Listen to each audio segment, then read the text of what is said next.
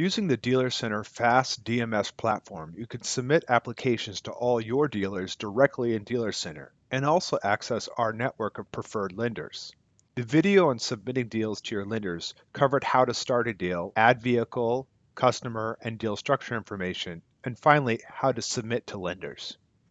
After you've submitted your deal and you've waited a short period of time, allowing banks to evaluate the application and return the results, you can check on the results. One of the easiest ways to do this is to select Deals from the sidebar menu, then choose Submitted Deals. This brings up a list of all the deals you have submitted to any lenders through Dealer Center, along with the status of each lender for each deal. Here's the deal we submitted previously. The first 4 lenders displayed are our preferred lenders. They will always appear here. Then all the banks that we submitted to via Route 1 are listed below. The icons indicate either an approval or program alignment, a pending deal, or a deal that has not been approved. Double-click to open directly to the Lender Offers tab in this particular deal. Here again you can see a list of banks that the application was sent to. Click through each of the lenders to see the details on the call from the bank. Notice all the information here is updated based on what the bank sent back. For example, this bank, W3R, approved the deal. Here's the application number and the date it was approved, and here are all the details on the approval. Notes and stipulations are below. Click on the Compare All Offers tab to get a helpful side-by-side comparison view of all banks that have sent an offer back.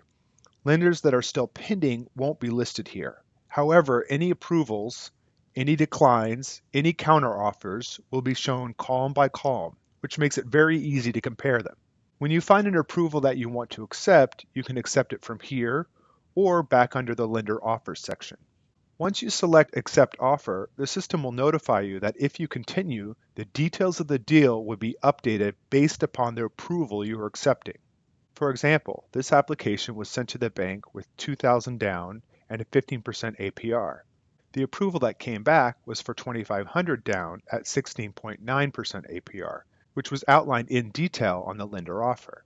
Accepting the offer means the system will update the deal itself to match this approval. Once you continue, the system will take you to the deal structure, and here you have the opportunity to finalize the details of the deal before printing paperwork and contracts for your customer. Notice that all information has been updated based on the bank, including lien holder information, results, notes, and stipulations. In the deal structure, you can make any needed modification. For example, adding a service contract. Finally, select Print to print paperwork, and choose Save and Close to finish. If you have not already updated the status, make sure you choose the correct one here. Marking the deal as sold is important because it will mark the vehicle as sold as well.